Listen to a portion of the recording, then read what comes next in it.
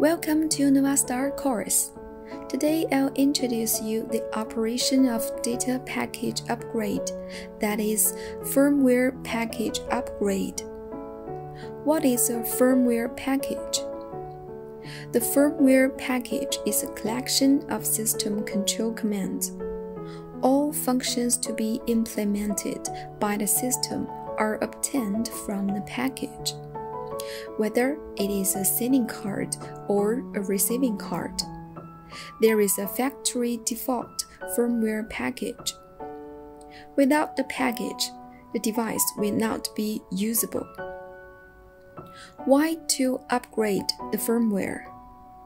There are several reasons. 1. Fix known bugs through upgrades to optimize product functions and enhance system stability. 2. Achieve new features through upgrades.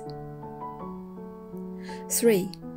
Solve the problem of display differences caused by different packages. Categories of firmware packages and how to obtain them. 1. Standard firmware. The officially released firmware version. You can download it from Novastar's official website or online disk sharing link. The official website address and web disk link are as follows. 2. Customized firmware. When some functions are not in the mainstream of the market and cannot be met by the standard firmware, a customized firmware is needed to support these functions. Novastar recommends customers to keep using the customized firmware and not to upgrade the firmware without consulting display manufacturer or Novastar technical support beforehand. How to check the sending and receiving card program versions in the current control system. Open Nova LCT software. Click Settings.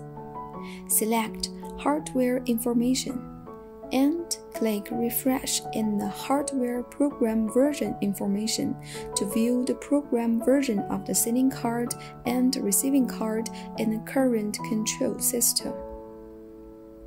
As shown in the software, the current sending card is VX4S. The firmware program version is v1.7.3.0 STD. The receiving card is MRV300. Firmware program version is v4.4.0.0 STD. And STD means the standard version program. How to upgrade the firmware. Decompress the downloaded firmware packages to your desktop.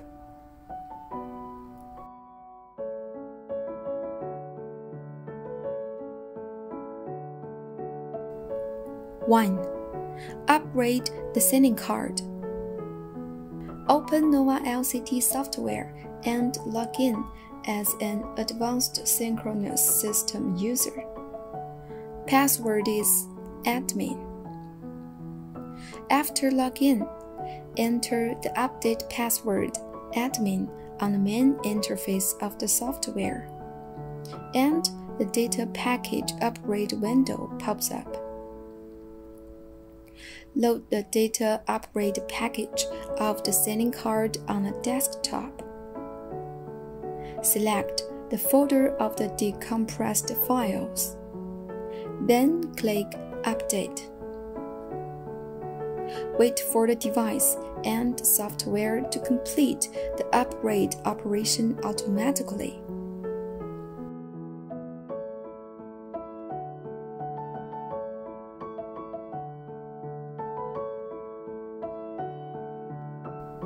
After the upgrade is complete, click Refresh again.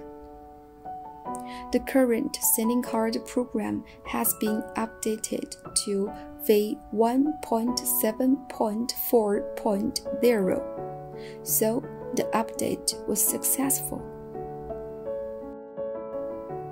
2. Upgrade the receiving card. In the Data Package Upgrade window, load the Data Upgrade package of the receiving card on the desktop. Click Upgrade. A pop-up option appears. You can upgrade to all receiving cards when the entire screen requires new features or you want to fix known problems. Or you can upgrade to the specific receiving card when a program of an individual or part of the receiving card program does not match. Click OK and wait for the device and software to complete the upgrade automatically. After the upgrade is complete, click Refresh again.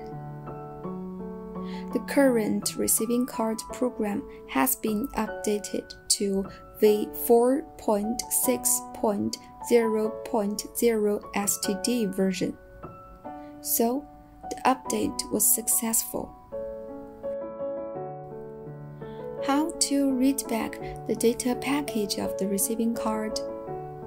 When customers use AXS series receiving card, DH series receiving card, and MRV206, MRV266, MRV328, MRV316, and MRV366, they can read back the current data package directly from the receiving card.